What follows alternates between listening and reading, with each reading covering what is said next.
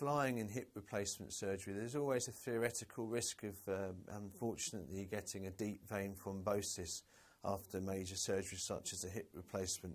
So flying should probably be held back until about 2 months. Also in that 2-month period, that's the time when you're recovering from your operation, so you don't really want to be abroad or anywhere where you're not close to a medical facility. So I would recommend that you have 8 weeks to recover and then consider going on a flight.